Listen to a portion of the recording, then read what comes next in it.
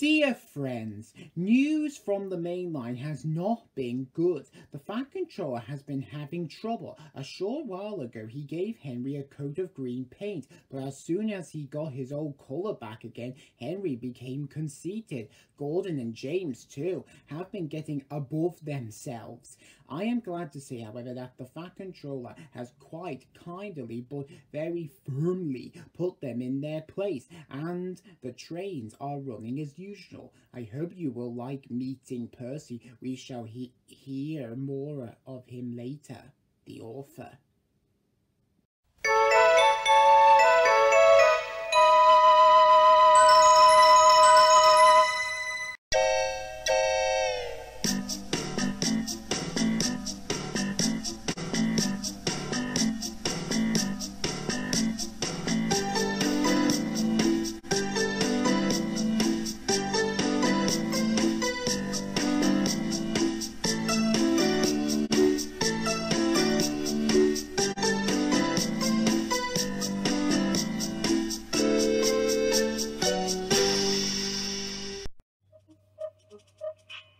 Henry and Gordon were lonely when Thomas left the yard to run his branch line. They missed him very much. They had more work to do and had to fetch their own coaches. The big engines thought they were too important to fetch coaches. James grumbled too. We get no rest, they all complained. But the coaches only laughed. You're lazy and slack, you're lazy and slack. The engines were causing Sir Topham Hatt a great deal of trouble. The big stations at both ends of the line each have a turntable. Sir Topham Hatt had made them so that the tender engines can be turned around because it is dangerous for them to go fast backwards. Little tank engines like Thomas don't need turntables. They can go just as well backwards as forwards. But to hear Gordon talk, you would have thought that Sir Topham Hatt had given him a tender just to show how important he was.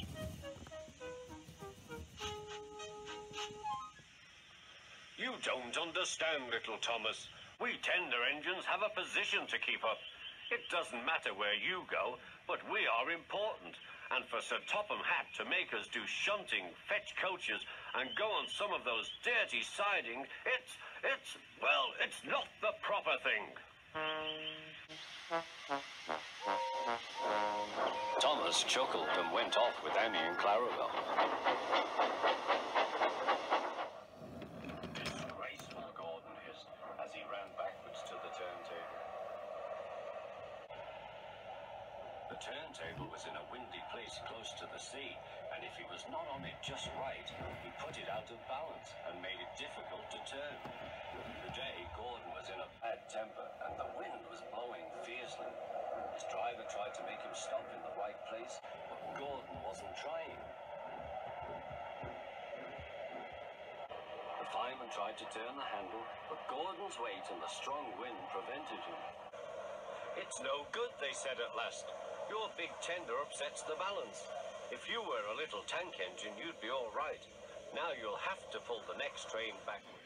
Look, Troublesome boys, there's a new tank engine. Oh, it's only Gordon back to front. Hello, Cole Thomas. Playing tank engines? Sensible engine.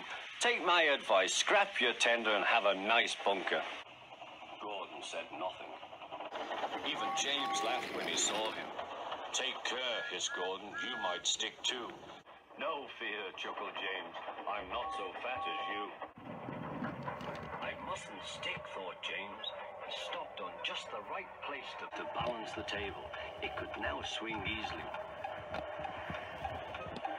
Gordon arrived in time to see everything. James turned much too easily. The wind pumped him round like a top. He couldn't stop.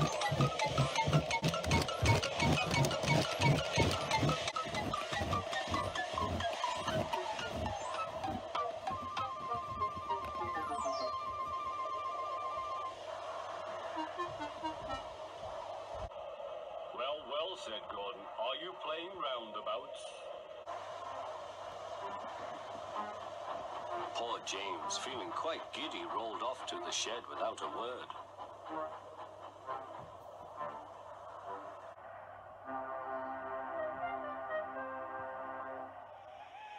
That night, the three engines had an indignation meeting. It's shameful to treat tender engines like this. Gordon has to go backwards and people think he's a tank engine. James spins round like a top and everyone laughs at us. And to add to that, Sir Topham Hatt makes us all shunt in dirty sidings. Listen, said Gordon. He whispered something to the others. We'll do it tomorrow. Sir Topham Hatt will look silly. The engines had decided to go on strike.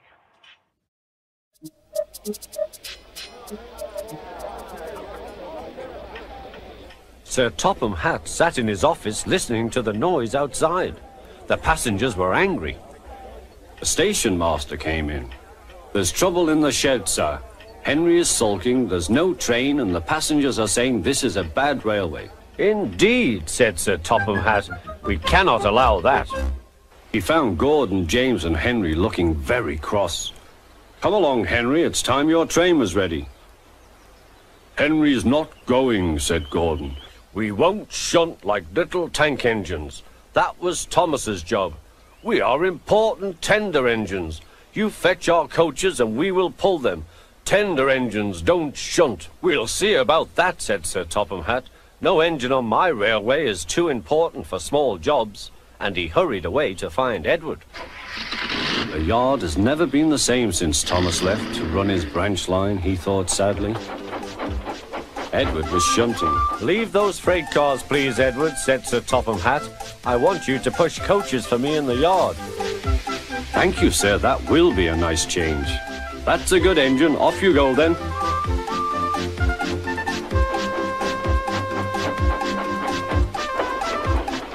So Edward found coaches for the three engines, and that day the trains ran as usual.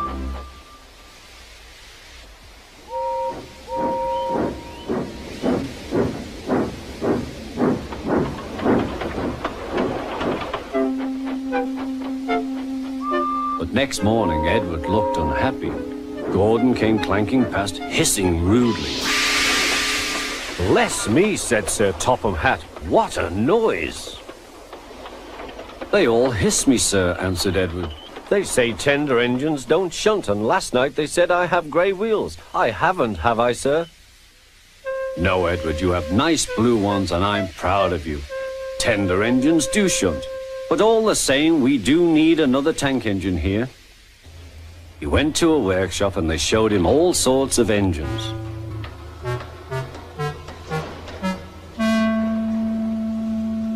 At last he saw a smart little green engine with 4 wheels. That's the one, he thought. If I choose you, will you work hard? Oh, sir, yes, sir. That's a good engine. I'll call you Percy. Yes, sir. Thank you, sir, said Percy. And Sir Topham Hatt brought him back to the yard. Edward, he called, here's Percy. Will you show him everything? Percy soon learned what he had to do, and they had a happy afternoon.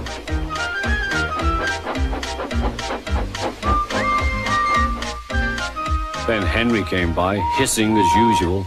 Chee! Went Percy. Henry jumped and ran back to the shed.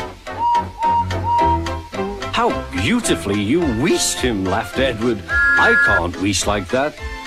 Oh, said Percy, that's nothing. You should hear them in the workshop. You have to wheesh loudly to make yourself heard. Next morning, Thomas arrived. Sir Topham Hatt sent for me. I expect he wants help, he said to Edward. Shh, shh. Here he comes, replied Edward. Well done, Thomas. You've been quick. Listen, Henry, Gordon, and James are sulking. They say they won't shunt like little tank engines. So I have shut them up, and I want you both to run the line for a while. Little tank engines, indeed, snorted Thomas. We'll show them. And Percy will help too. Oh, sir, yes, sir, please, sir, answered Percy. Edward and Thomas worked the main line, greeting each other as they passed by. Percy puffed along the branch line. Thomas was anxious about Annie and Clarabel, but both driver and conductor promised to take care of them. There were fewer trains, but the passengers didn't mind. They knew the 3 other engines were having a lesson. Gordon, James, and Henry were cold, lonely, and miserable. They wished now they hadn't been so silly. Henry, James, and Gordon were miserable. They had been shut up for several days for being naughty and longed to be let out again. At last Sir Topham Hatt arrived. "I hope you are sorry," he said, "and understand that every job on the railway is important. We have a new tank engine called Percy, who helps pull coaches, and Thomas and Edward have worked the main line nicely. But I will let you out now if you promise to work hard." "Yes, sir," said the three engines, "we will." "That's right, but please remember that this no shunting nonsense must stop." He then told Percy, Edward, and Thomas that they could go and play on the branch line for a few days. And they ran off happily to find Annie and Clarabelle at the junction. The two coaches were so pleased to see Thomas again. Edward and Percy played with freight cars. "Stop, stop, stop," screamed the cars as they were pushed into their proper sidings. But the two engines laughed and went on shunting till the cars were tidily arranged. Next, Edward took some empty cars to the quarry. Percy was left alone. He didn't mind that a bit. He liked watching trains and being cheeky to the other engines. "Hurry, hurry, hurry," he would call, and they got very cross.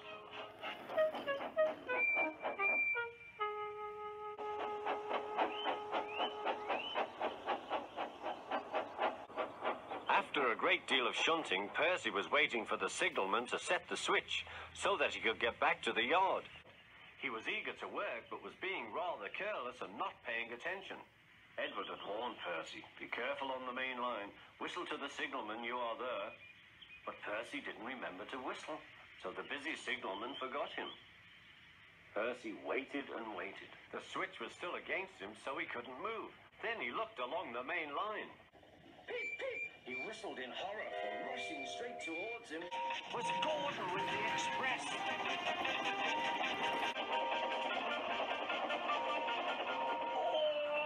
Groaned Gordon. "Get out of my way!"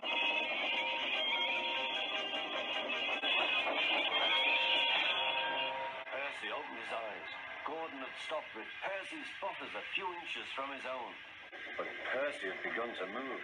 "I won't stay here. I'll run away," he puffed.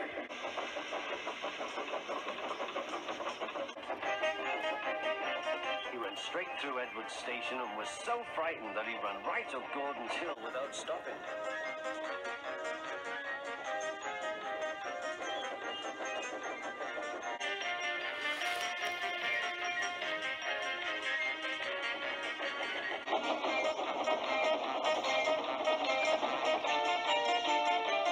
After that, he was tired, but he couldn't stop.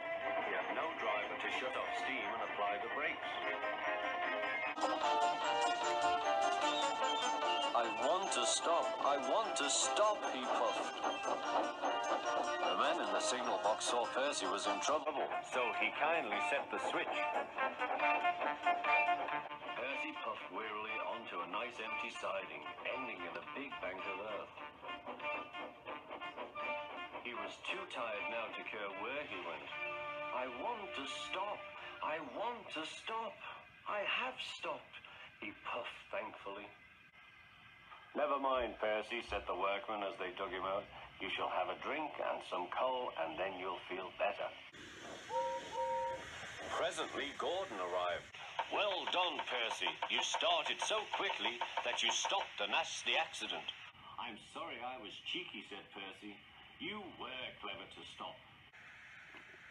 Then Gordon helped pull Percy out from the bank.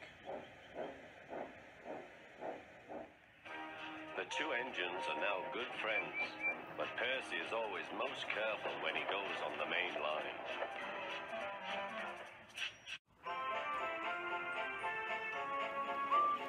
Thomas the Tank Engine puffed happily along his branch line with Annie and Clarabelle.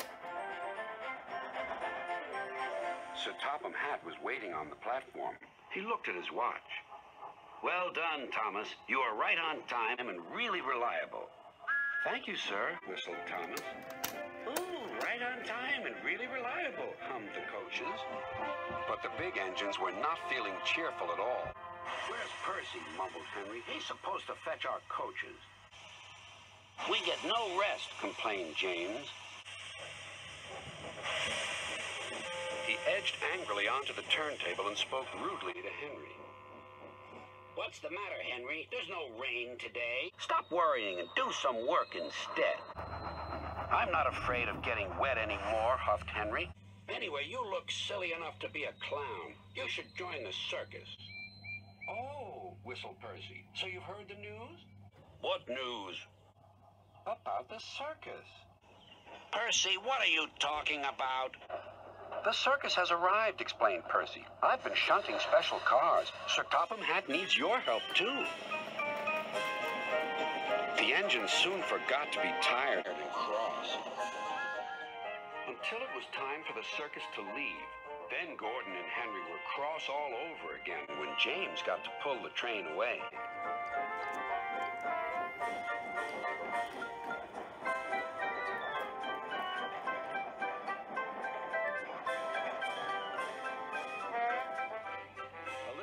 Sir Topham Hatt returned. Come along, Henry. A tunnel is blocked down the line. You must take some workmen to investigate.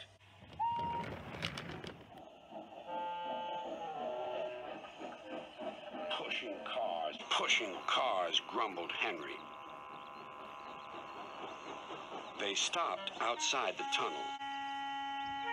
The workmen went inside. It was very dark and quiet, but not for long. Help! Shouted the workmen, and they ran out. We started to dig at the block, but it grunted and moved, one said. Rubbish, said the foreman. It's not rubbish. It's big and alive. We're not going in there again. Right, said the foreman. I'll ride in the cars and Henry shall push it out. Wheesh, said Henry unhappily. He had been shut in the tunnel for being afraid of the rain, but this was worse. Something big and alive was inside. Peep, peep. I don't want to go in. Neither do I, said his driver, but we must clear the line. Oh dear, puffed Henry.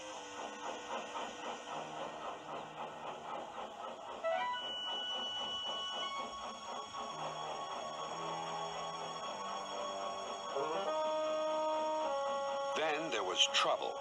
The block was indeed alive and very strong. It began to push the train backwards. Out of the tunnel came Henry, then the cars, and last of all, a large, cross elephant. Well, I never, cried the foreman.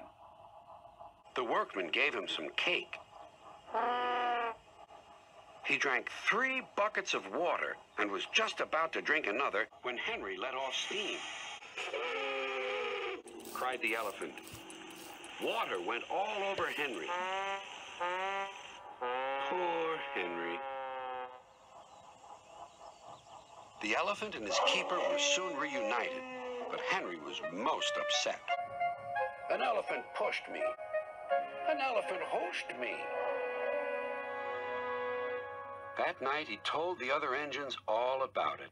Gordon and James felt sorry for Henry, but still teased him. First the rain, then an elephant. Whatever will you be afraid of next? Never mind, Henry, murmured Thomas. I think you were brave today, and really reliable, too.